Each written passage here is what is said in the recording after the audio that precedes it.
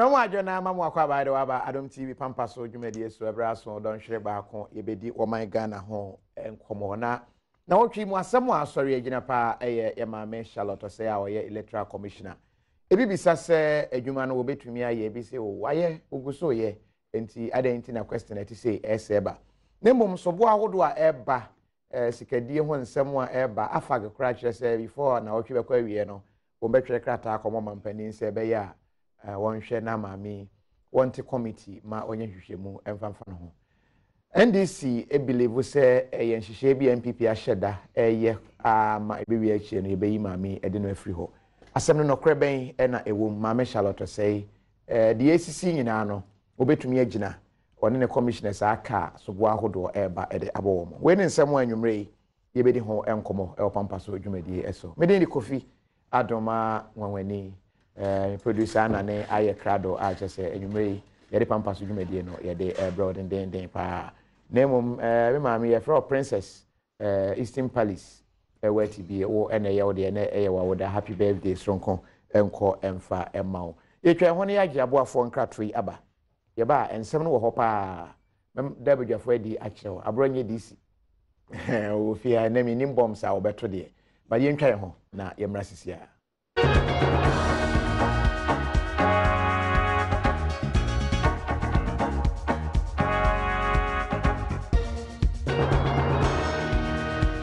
Numeri enkomo eba bedi said the medical dia to manim dada no Electoral Commissioner Mama Charlotte say adwuma no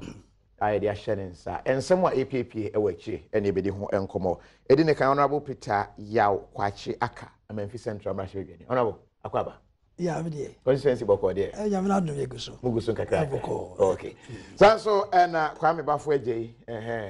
abronye DC NPP deputy youth organizer original wrong half boko there boko pa and na me Adom say walk off down kakra kwame bafo edi kakra yeguso tutu ne amayi obamumu ye o dabi so nsema na enam nyina ne se kwame bafo obamu abunti so na de se na nse mitu kwan yes no offer mitu kwan no na honorable no mo twetwere se mekosiki assalamu wadama no ara ne ma koyinti asese be boana nanando amamu no na nhihye ya wo de ma omanga na yenyina tinam de boa because ya na de bae na ohwe ade na be ya hu kakra na bosom nsin ode agu na kwam no akire se ne ma be koyi na ko kwata kamensha sem femfreso Electoral Commission Mama Charlotte say no achi the deputies Sule ne wo mu aka the AC ewo ho many kanye will take on it uhun saying the ashasi PPA ba petitions are co-presidency se be ya yenye independent inquiry emphasize assembly ono so letter or chat ten de ba yes democratic polling stations ayamona mane what do you make of the AC wo ho nyina yo menua medase na minika anchia etiefo said the tembe edika ye no etiefo etie nyina ene nkrophobia me na fofo ho Victor Mesu former DC chairman Zito movement organizer Grace Kaya Janet Finn na min kura ho ni o mahemfo kwama nyina brembo nuama chekrum na maso amemfi kropon a mefiri so aiwo Amemfi Central ya chiamu nyina ni o mahemfo nyina na asemi wabisa edi kanso na emsede ye koso nka ye yemu anka amaresa nenso enya aba no ekwan be so ne be fa e betumi aka ne yie ma omani sede ye kabi mamika bi amamu ene ye abato no wiase afane nyina agye atum no sede ye be ya emfa elinguase ma na ensa ehufi na ye hyase efiti ye den na sansemi ebae metresi a ye hwe no se be se July 7th mu ho no ena eye maami ode a charge ball ne workers emumiensa say eye workers endowment fund say 480,000 ana ayere free omo ayimu e free Dr. Ferjan Abreso ti maami ba na say ohwehwem ohun say seska no omo ye free accounts mu eye nkrofo miensa Joseph Kwabena Samoa Opoku Amankwa deputy chairperson Mrs. Ena Kwako Usu J Labi chief accountant. It is nkrofo yi oma yokofo chro say omo entena nchen na yehwehwe enemenum say eno na ekofa mehwa akofa sa ne nyina aba nti omo so koye no anya omo de say mehwa omo so consent ya chro say consent de na so hwe se de mra maami edi kaye sa de no anche na sa asemi so ba ya consent workers. They say Ghana man be brave. I shall say consent. Me am here DC. Boy na and the consent youth. Me actual letter. Consent citizens. Me actual a faceless. I so who. On she actual letter. Here the ako. Pekonya be you adi. Me share be brave. And having. Anti consent for actual letter yaba. Abo mami charges. Eno ama sa ne me nyina aba. Na ye bi se hu se. The entry there barisa. Amidi carry charges bo bi no na omonso ahwe masade apie me man kasami nki ahwe yaka wabra emfa party emem na so Ghana de nya ahyase pe na we gira ha ese mpe bi me ba ha emra boss asemi esi ye me ba esi ye yenka se obi ohwe adwuma bi so waye bone a nka yenjai ma emra no nya adwuma na so entisa ese ma amidi so na beto yi Sambre no obekaya ebaye no na binyum gina ha similar thing eba we so be say wo man ye gina fa ba bi no e say de o be turn around na abigina ba bi foforo the same problem it ana having na me me hwe say the medical ma background no say papa bibia nko kan papa so enye credit me hwa eno na ha mani ebia na oye nipa bi ne de wakwadwuma bi so oye foforo no waba to a ground well no adding yes obo se binu ho ma tena dwuma mu ache de dada na wo political appointment de waba na wo ba na ba boss wo naturally adding kakra one handle situation here omukra intake instructions from you yet to say even call this assembly DC young person near de waba na binu ma tena dwuma mu aba say 20 years 30 years oba na ba my instructions one handle here be out of hand. Eti atira bi so ba or the new style or person turning things around. Ghana had to IMPASSE. We are too harder. Because onye they say etwitwa 19. Eti ye hwe ne fa ne fa ni nyina na eye ade a hadwin kakra. Eti me fan say mami charges ye de board no. Ebi mu yedu, ebi so ho a eye ani so ena ema na hadwin kakra no already ba bia charges ni bi o ha de won pa enye ni procurement a omo to ne ma na omo ye adwa amfa ekwan bi so de aka no ohwemu a ebi o ye se na nyi so ade mpanifo bi bai wan hia won eye election time bi no bai wan hia won ba bi o ye se ohwe na wo ye PP ni a na odinani esi wo hu wa transfer bi no enanom de amehwa na enya asema nke de onkura eka nemo uze so ayeboni na se mo ka dia te se procurement ene sikasem ne ade dia nke no ba wo hwe se de 28 charges we read here 28 charges aya bono be 28 no o hu ne se de na ahoden wo ma ya procurement de na procurement no any procurement na say contract na contract zukura ba cancel contract I say according to or the adwuma bi share adwuma ko bi nsase wo monya asa no wo muni contract bi ada then no aya me former DC bi hwa na eye difficult kakra aya na binum cancel bi a o hwemu pa de be de na one person as a commissioner na as a DC akoma contractor obia enim ho ahwe eye na kakra enti no minu ya hwa enema no na o hwe se emse mo amunim charges ye de ball no say political on the nyahwe say V8 akoji V8 from ohwemu a say a normal thing oba ye ma oka say arrogant na nyi nsade obi ya panyina o de etere bia o de no asi ho enti enu ye charges a ye fa impeaching na enti ama wo mo nsem no etere bia na ahadwin kakra esan se o body pa charge yes ensensemi so ne obinum nkasa eti ehwa etuna bia na ebia ensem kakra wo se de omo so aba no eti ma adwene se nka ma me nso mbuai na ode bae no eno so ba bi o ha kakra esan se wo mo faceless yi ya body charger nka de co president host street we de lawyer de abetudwa into also all fight back no also de de abetudwa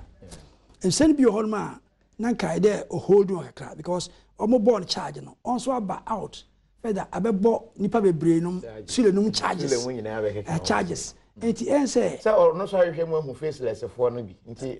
o suspect one or the no so de waka enti no nka eno so nke de hold on kakra it sense already obo bi no charges ye hwehwem de ohu se wo yes no by all means people will fight back Ghana had enim winya o ye panyin ka se o ye nema bia others will gang up na also ya ba ntie de oye aware say these things will come. Alright, I'm messing about so be kwame bafo obi menti we charges na de mo de mo hya ase kra nsa na abatro na ba enti we menim say asem foforo a yo me da se bebre ma memfa akwanya we na menche watifo ne wahwefo nyina ma be nyina ado Electoral Commission nsema ekoso ho no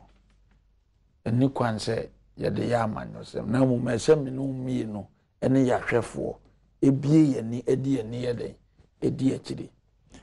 because Obekaya after 2012 elections MPP as a political party ye resist say Electoral Commission any Spartech technology omo contract ebra na MPP amanyoku any other political parties bi enyawe na eba ne se ne ye kwa akoto aba na asoye hwe abato no so any obi koye nhyehyɛ wa abato no mu na amanyoku a ye ne ye stakeholders na ye wa abato no mu no ye nim honhwe so beka Dr. Afarijan eba abonten de ne nsa be hye jam enkuto a esi jaso de ne nsa mienu nyina numu se Electoral Commission any STS no omuni contract bia enura nsensem ya eba yayi Madam Charlotte say na response na eba mu no waba beji atum say eye nokure say Electoral Commission of Ghana any STS e wo contract ndi no Electoral Commission ba be kan sem kire ya going forward no e de na kire say beji adi Obekaya former Minister of Interior Ebeka say Electoral Commission any STS ewo contract ema NDC for sorry go no so say o meka say wankasa ema obepa achew Prosper Bani ebepa achew so ye sorry so ka asem no enne Madam Charlotte said dia ba betudwa ne response wo dey call efa petition no no say your contract odi no to nchen allegations ne counter allegations me no ka say NDC amanyo kuo mu o ba ka say accountant bi o sorry o Ghana ha e ka kire o man Ghana nyina 2016 say NDC amanyo kuo no etuya sika bi 580,000 Ghana cedi ma NDC amanyo edema Electoral Commission for oka asasem no wie ya nche na omo ye dey omo yi na di enne ababa daddy say deputy commissioner in charge of operations agigi sika bi free political parties wa eti amra na anko enye sika ekọ Electoral Commission aso ye 6 million Ghana cedis wo de quantity sika no 60 billion asem ne ye kan enti si ye kwa abato na se Electoral Commission na so ye hwa abato so wo mu mpanyimfo no enye cleaner de na chese aso ye na wo na nkasa ye badwu o madi me no kasai wo mu nyina asema ba Madam Charlotte say wo mu di kwadu abon say waye office renovation Public Procurement Act no anko tender anu yi a ode baaye no asem o kan ye no say or the USAID fund and the ye nti ni kwanso tender no response ode baaye no na chese petition ni mu no wo mo register asem no wo mo ni tro enimra bia mu say USAID disikaba e de be ma state agency bi e wo kurom hanom na so mo disikani bi e developmental project ya e ma ne tender eni mrabia mu se onu se ni deputy ni so no etimi ma e ma contractor wa mo na mane e ma onu bisa omo e ma omu gitu mu se procurement act no wo makwatia anya bia mesrem bisa o madam Charlotte say a onu ko electoral commission wa sa administrative malpractices kwaso no enye se na no petition ba ya na nka saa nyama bone ni sikadie nyafunyafu na ekoso no nti ko no so di hye ne bottom diana because sikatwitwiri dia o man Ghana yesum di ko electoral commission ho madam Charlotte say ankasa madam Charlotte say atimatena kroma ni deputy chairperson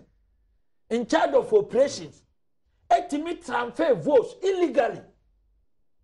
me no ka say sa commissioner si enanim kwana amadu sure ba bi o transfer votes no ba bi o transfer de koye eni nipa o benefit ye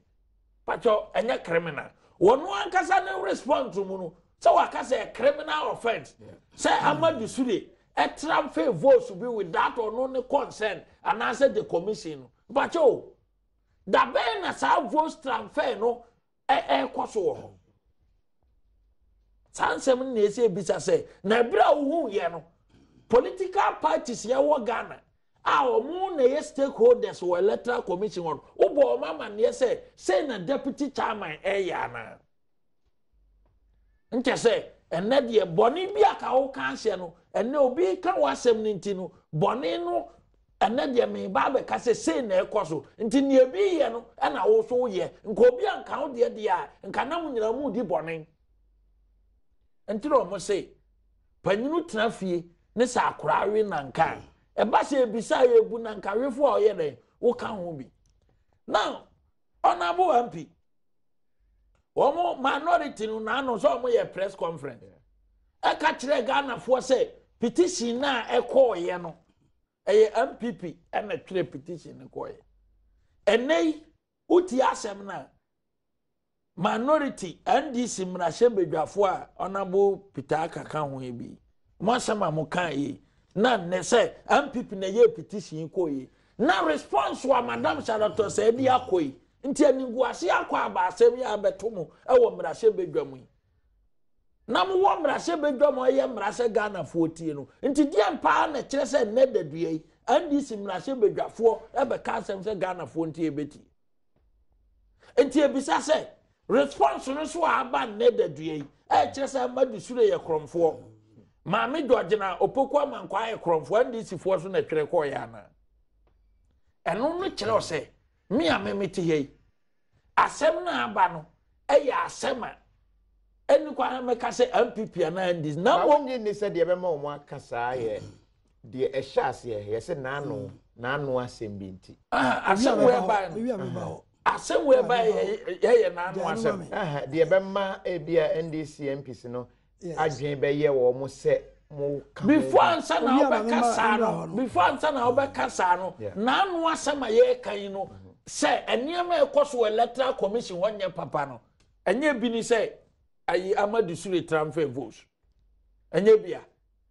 enye bi ni say Amadu Sure a creative polling station e mako 1000 a electoral commission for no kura nim no na nim ne odi sa polling station ye na anu assemble ne ye kan assemble kan ye ne say electoral commission for kwana omo di oman register fa so no enye papa oman register kono omode fa so ne say ye transfer votes mpacho chairperson na beka na meboa nti NDC fo mu so msay nti nanu asem na ne ye kana NDC fo e defend madam Charlotte say no enne momochichie na nkasa ba bekasa momochichie ne Charlotte say no eno onu aba ba kire mu say nanu asem MPP fo ne ka no na ye nokore Next year, maybe so yeah, say the SC nyina no ye manentna ho ye nyi no ye nye den e bi call for say ye hwehwemu ye mfa cameras nsi so ye nye ne say election echi court aye call ye na Ghana for obi anhwe bi suggestions bi na eba na mo we twa ye ho na ya je ye first commercial second we ni de tosum ye no ye nye enkratwe emra ye ba me ba honorable akaso na afi o advance the points kakra na ye wura se de ne yemfa nye Mama Charlotte say Electoral Commission assistance na nemom Vodafone Ghana power to you wo mo ekraya sen ene de Pampaso dwumedi ebro sanso na Yara fertilizer no kwasem ne se wunye bi na de go no bias a emanifu etumi efu from we no enye nwura na emom no bae no na etumi agina yie na etumi IFFF ama wanya eso aba na etumi aboa wo man Ghana sanso na Agbeve Herbal Center yare se fi papa awudru ho a yeden habama ene nubna ehwewo ama watumi atiapo enya hoden asom wo man Ghana mari mfise kasapreko alomo bitters wo mo ekura yasen authentic whiskey papa onya bi na obobia hunu say yes kasapreko for ayensa papa we are singing Eco International edenti ma onsa enka bi motna yi ase ne akwankwani ase a na monsa aka kasapreko alomo bitasi ebi ena kwa FS finally immune booster Ghana ha obi ahia bi no wo yare wonyare ohia bi efise ye nipadua na immune system no ana kura yen se immune system no ye correct a wonyare se wo yare na immune system no kofom na boost no a etimi ma wo recover enti we enye adro na mum eye immune booster food supplement a eboa wo ma nipadua na immune system no sign ba bio enti so bi kan che me se wanom kwa FS ama ne diabetes kwa well na che say immune system no a correct defect na e system no emu no bebre no anom edi ho adanse epi ma wonsa enkan bi Green Hand Junction e wo North Kaneshi odru wo mo center ho a wo benya bi wo ho Swan Lake ho na wo mo nkrabata unim Center of Awareness nkrabata ni bi akọ wo benya bi e wo ho na atumi aboa na wo yira na wo nkran ha na wonya bi a multimedia front desk wo ba ho a wo benya bi na watumi ato wo mo ne aboafo ye ntwa ho nye wo mo nkrato ye mra ye ba ye beto aso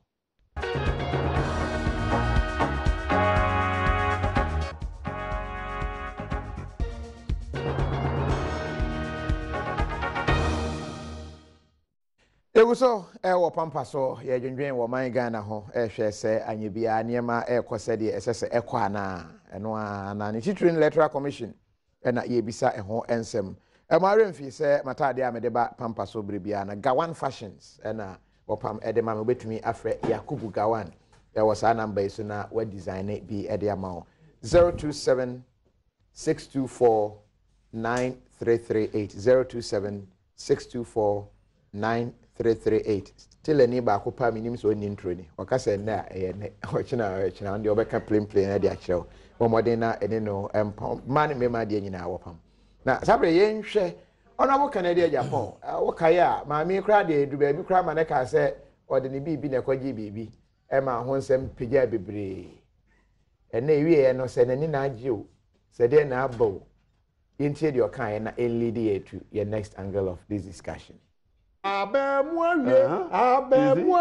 onyame boshe no abemwawe nyame boshe target dog with the bad target dog with the bad Ahmed Sule, Charlotte Say, Georgino Poku, Amankwa, all the three should step aside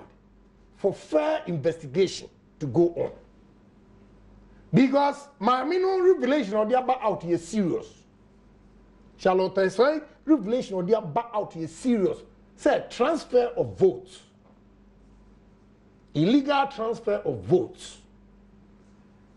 Sika okoji free. Enu ni asema na make kire we. Sika na okoji free. Say be bisa whether say NDC for na EC for na printing dia na kire EC for na tuai. But na me meet na akoso wo Shahil. What he did for NDC for. One will say, and have been vindicated. A simple. Ye watching, ye adwa, ye apese. Nipa mi sending now should step aside for investigation to go on. Who was somebody and you can come back. But for fair investigation to go on, with accusation from Georgina Opoku, EC workers, the EC herself, and Amadou Sule himself actually say rot and the course war media and I mean can you the American say they should step aside. Mamini ye clean, Sule ye clean, George no poku why tick NDC. We are the woman no the Tiano. What count you know? I will not exonerate anybody. Muna woman ni yanko.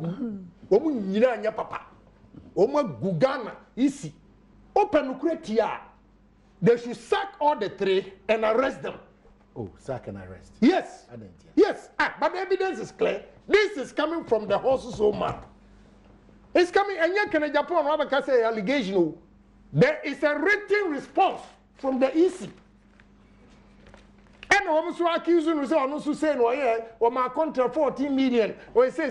"Intimunina, you should be arrested." It is not only to set aside or step them aside; they have to be arrested. Now, I'm going say, independent. Independent. My men are wash you know. Loretta, no. Yeah, you know, Loretta Lamte. Yeah, you know. I don't you. They have to fire one crowd there, they have to be arrested.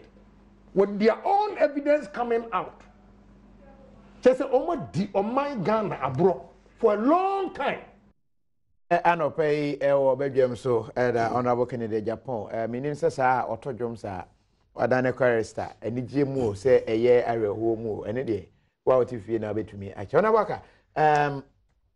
Minim Sebia and someone Hodoa. Yo, I'm about for kind of very active. Then you move to whether there can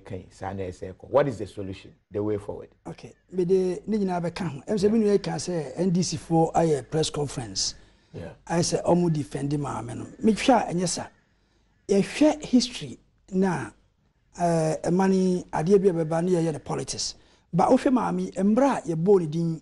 President Yi say, Ombra Maye Yisi Swafo. Ye share in some shasi.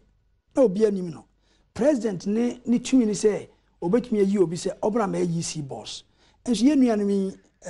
right from the start, no, and Omshasi can say no,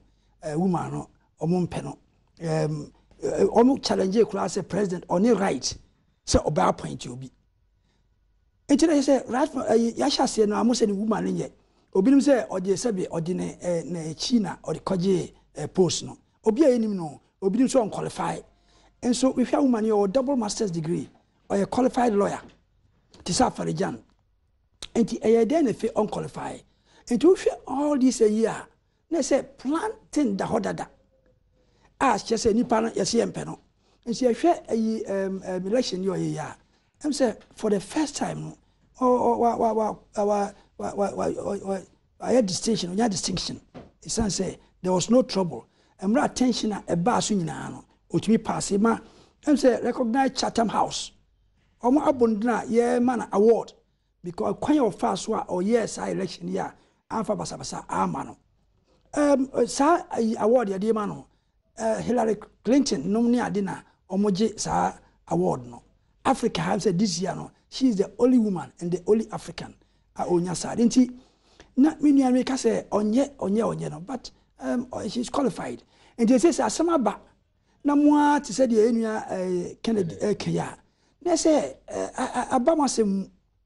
already no mo kan na say na into betuma ka say planting enti ba wontime hu ka say omo huye no mo kan emu me because nipa ni ma position no and na trial record me say na owo bad record bia omo de ba tudwa say nipa no adwuma oye wa ha no wadi body into unqualified wa ha say no onye na hwese ka say president ayi Mahama oni tumi a edo appoint yisi na aso I mean kai say the call council of state na oni tumi so no about appointing direct the controversy was there but binu crime say my memory serves me binu the court na anya adwuma and the woman came tell say start nankasa no ye nuanu me kasa ho assuming say mami assuming say okwa asonye president Akufo-Addo and obabo obidin and so am can say the same brand ye kan ye no and the teacher say e planting now if you charges na omo de board na who regime here a lot of NPP ewom ɛna ma ha dwen kakra no because ɔmo ɛyɛ ne so nani ɛsa MPP for wɔ adwuma no mu or transfer all MPP for who so MPP a no na kyɛ sɛ adentra oyɛ ka sɛ MPP for nisa nti na right say obi be suspect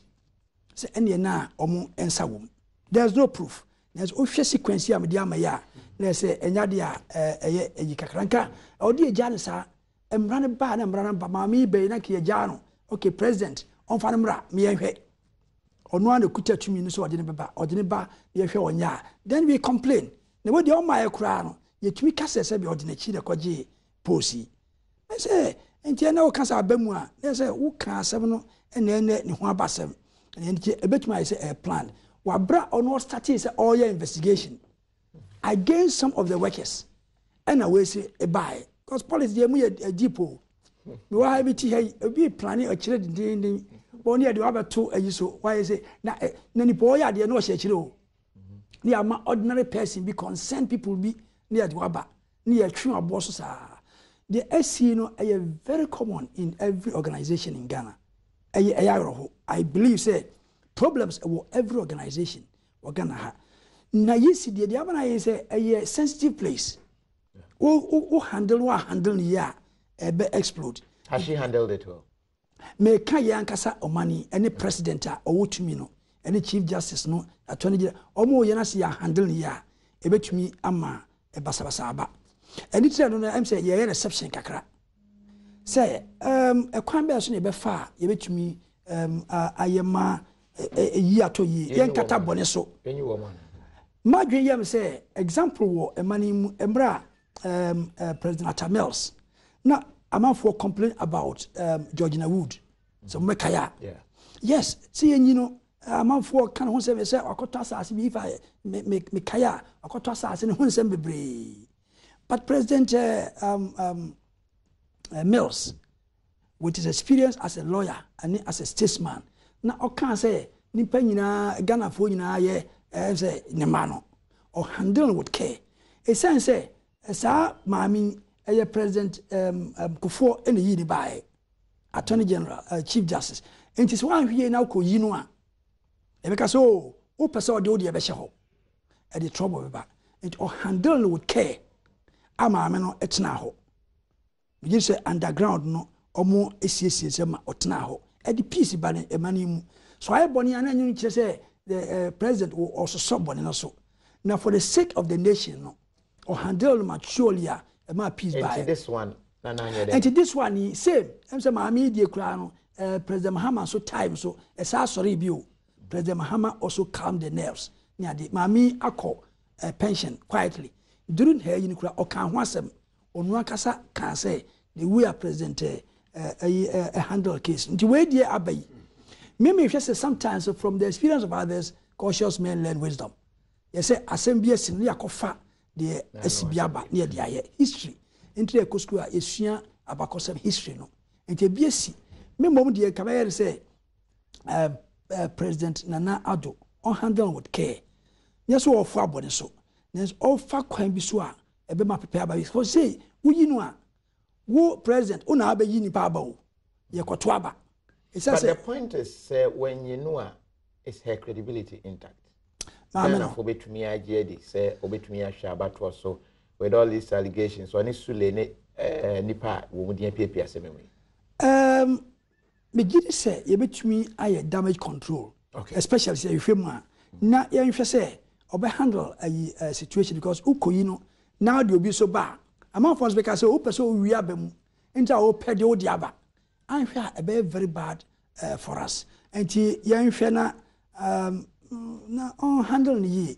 na ema peace me wan hwe ni ya ebagisem aye yo me set the record straight no o man Ghana ha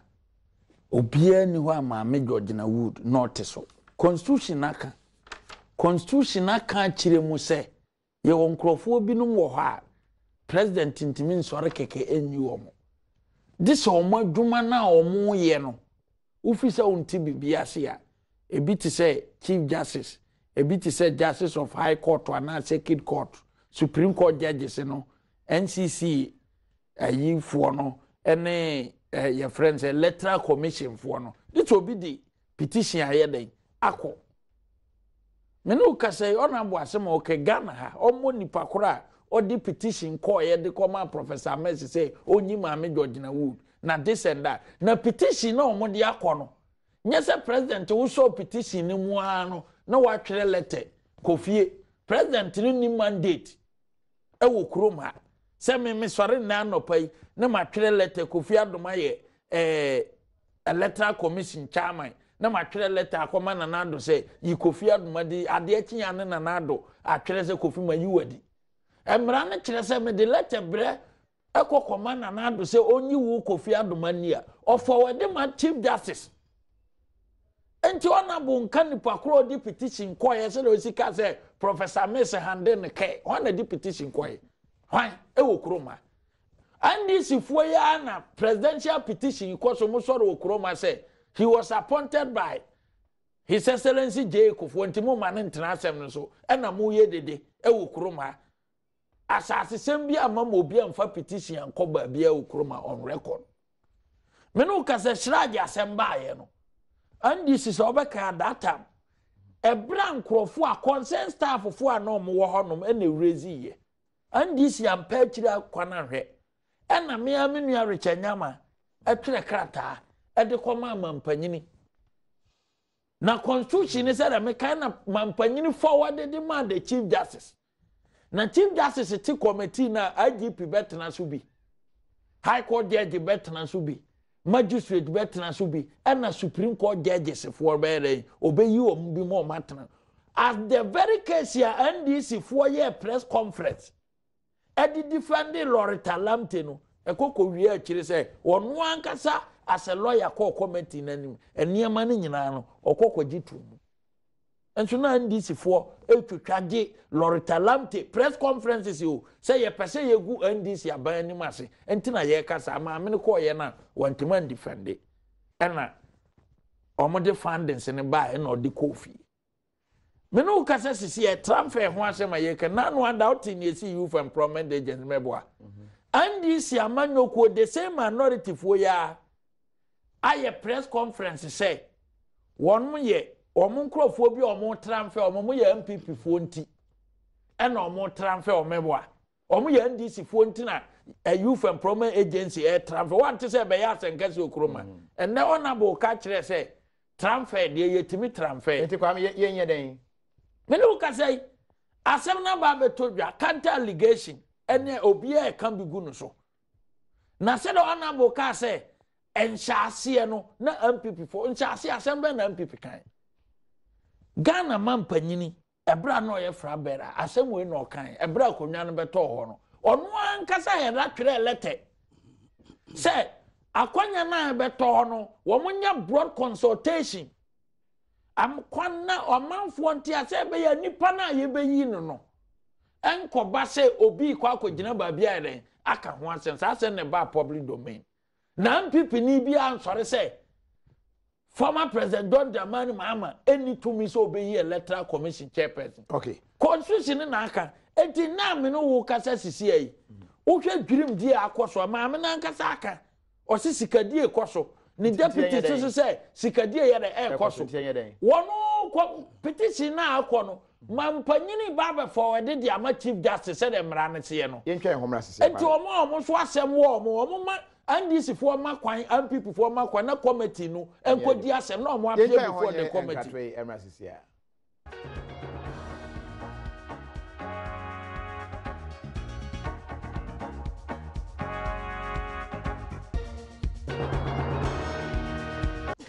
Enti yade ne nyina eba wie aka yesimam ye no enti 1 minute final words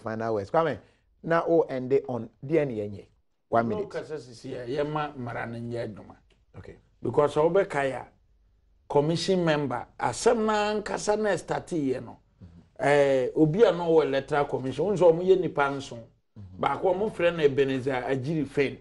Okay. Ana omo call meeting. Omo call meeting no mbisa Madam Charlotte say asem bia ba Adom FM online. Na omo so wa ma wo office no. Why one ma contract 4 million Ghana cedis ya ankopop ma me so on the kai se wasan contract bia ana commission member na twere letter memo or twere memo no 16 June 2017 ana ode koma deputy chairperson finance and administration ana almost forward the ba say maame e da say now san contract no enti san krata we no nyina na omo nyina allegation and counter allegation nyina ye nyina na omo nko nya da bi mitintranka ne so omo appear say the constitution ne ka no ye mamra ne nya aduma o nyina nche ne so say na na akofo ado ma omo nyina step was say wrong call omo forward the petition to the chief justice no omo for process Onabaka yo ne mo madwene yam say sensitive area to say yisi no idea handle with care. We know body your body. Now when a allegation, intermediate came a suffer for or more winning dear peace council near deno or mumrem. Now young shit me to 2 years. Say, where Nancy a board chairman dear. Yea, near Canada, Japan, and me. Oh, just can say, Debbie, on your bonny, on your hay. BNR report a buy no eyes on retino into your castle. Until they will report to them. We report. Yeah, BNR. I said BNR report. Yes, the president. It is say no. Where's the a buy idea? In your or two because a dream was so. So say na because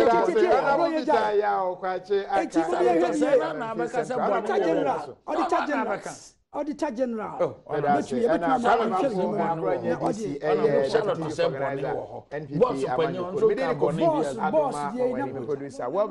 Kofi Ampadu NFA and an Ebegina woman any team in any sponsors I say na yada wo mo ase na yada won so ase se wo hwe yada mo ase yakramo